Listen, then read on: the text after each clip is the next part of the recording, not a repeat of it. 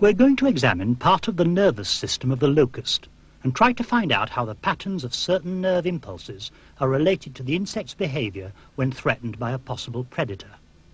It leaps for safety when stimulated by sudden movements in its vicinity. We shall examine the impulses which pass along a chain of axons leading from the locust's brain to muscles in its jumping legs.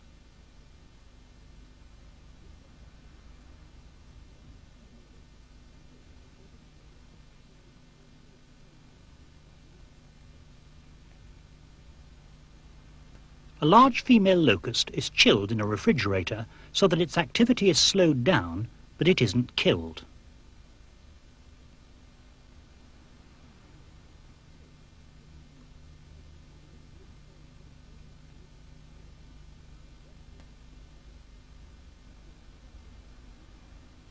A mount is prepared on which the insect can be held in position for the experiment with its ventral surface uppermost. It's stuck down using melted beeswax.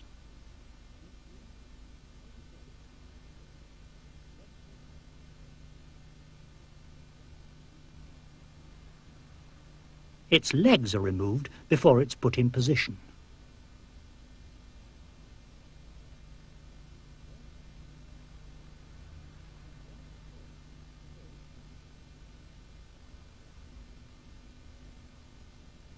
There's one of the insect's eyes, and there's the thorax with the stumps of the 6 legs.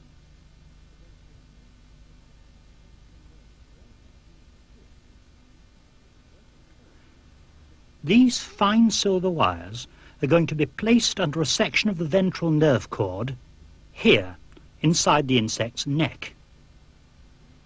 Connection can then be made, along this cable, to the recording equipment which we shall see later. A piece of tape helps secure the locust.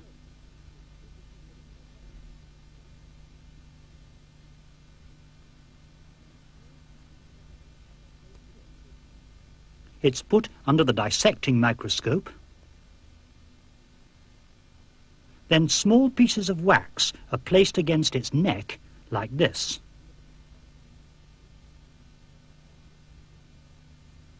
And they're melted into position, holding the head back.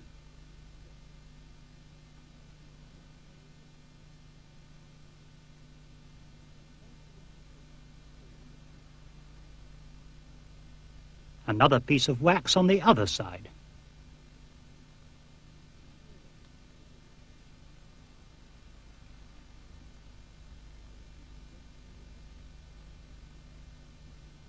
Now we're ready to begin the dissection.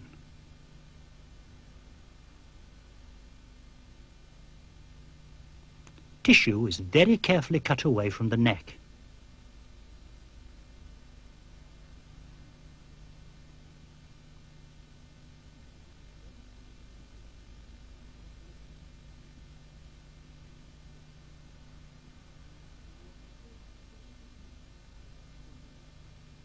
Dry it out a little, and we expose the cervical connectives of the ventral nerve cord.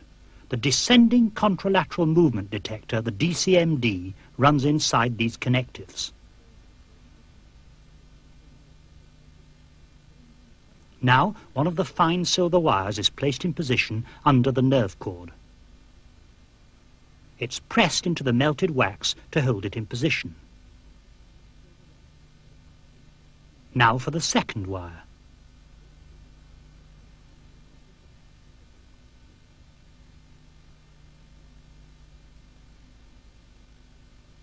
This too is fixed down into the softened wax.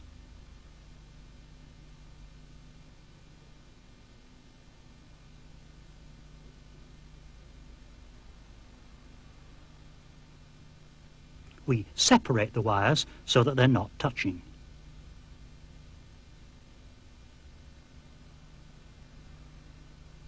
And cover the wound with petroleum jelly to protect it from desiccation.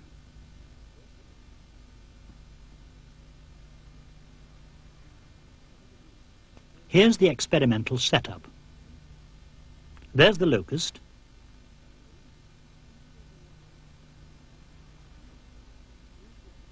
It's placed inside an electrically screened cage, and the leads from the two silver wire electrodes in contact with the nerve cord are plugged into the display unit.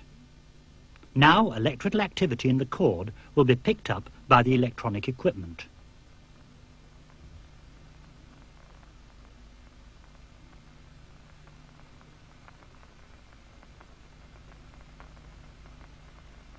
A preamplifier multiplies the current 1,000 times.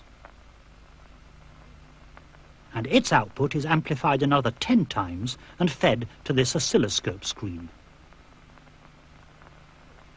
The nerve impulses are also converted into sound signals heard from this loudspeaker.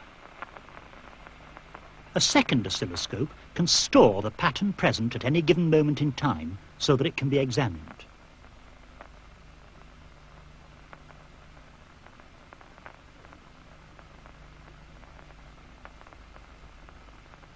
Just now, the locus eyes are not being stimulated in any way. We're interested in this, its right eye. The oscilloscope exhibits the resting state, with no prominent nerve impulses showing. Frozen on the storage screen, it looks like this.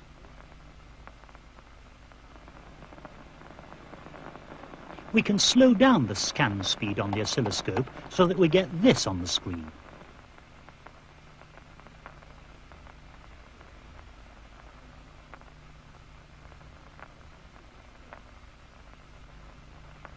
And here it is as it appears on the storage screen.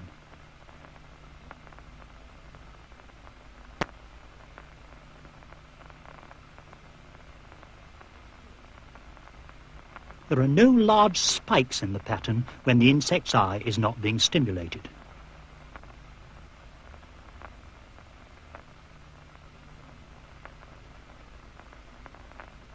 We're now going to stimulate the right eye by making a shadow pass over it.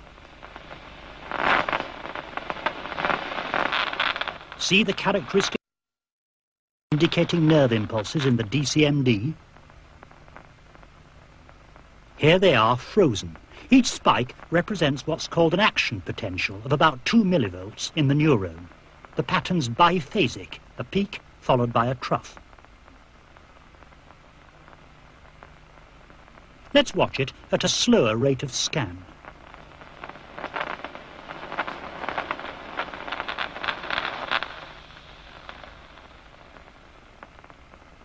On the storage screen,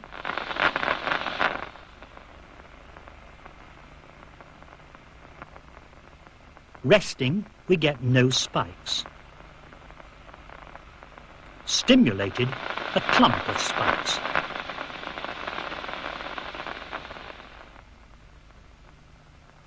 To investigate what's happening in a more controlled way, we use this continuous paper band, a kymograph. The paper passes across in front of the locust,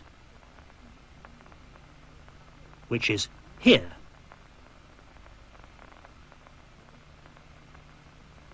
And it's fixed at a known distance from the paper band.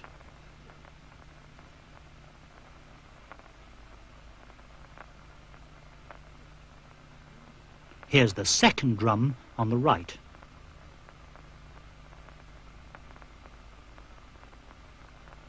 We start it up at a set speed.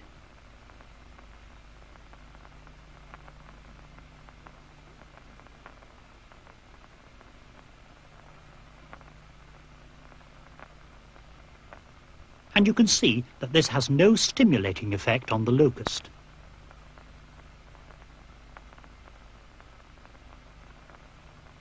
This is the pattern, in fact, for the resting state.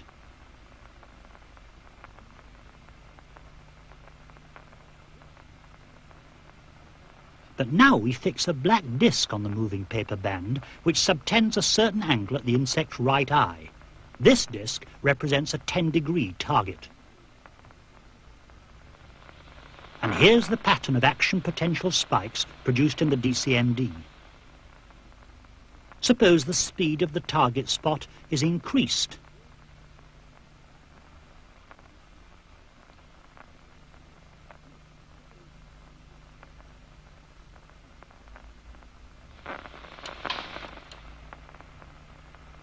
we get fewer spikes.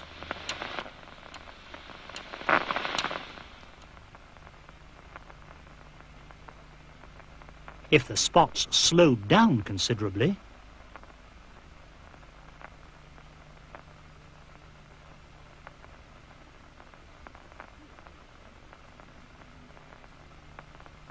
it's about to pass across the locust field of vision. Fewer spikes again. There's an optimum speed at which we get a maximum number of action potentials in the neurone. We can also vary the size of the target spots, keeping them all moving at the same optimum speed determined in experiments like the one you've just seen. This little disc subtends an angle of only 2 degrees at the locust right eye. And it produces very little effect. Again.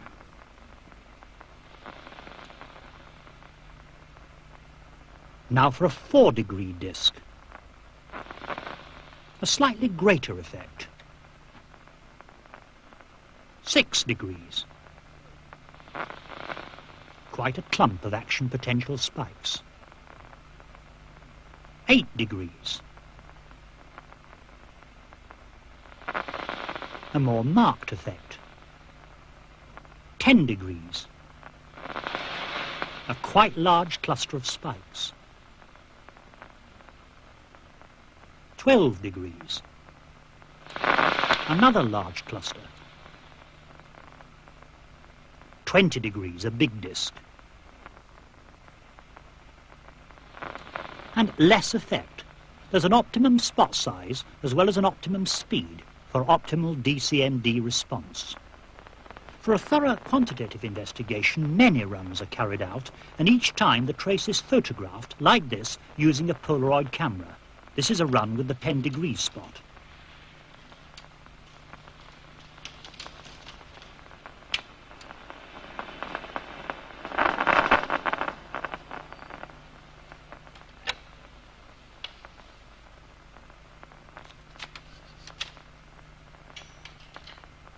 And we get a picture like this.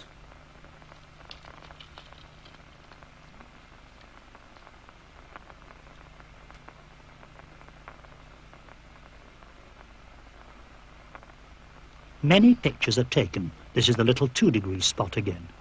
Each disc is run several times with pauses between for the locust to settle down again. Here's its picture.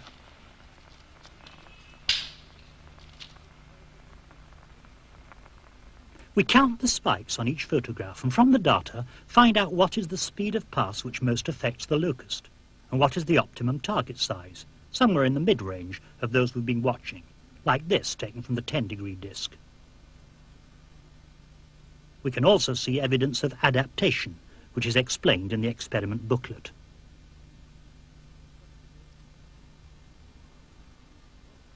The experiment booklet also gives data from such experiments, which you can now use to investigate the nature of the patterns of nerve impulse in the DCMD of the locust.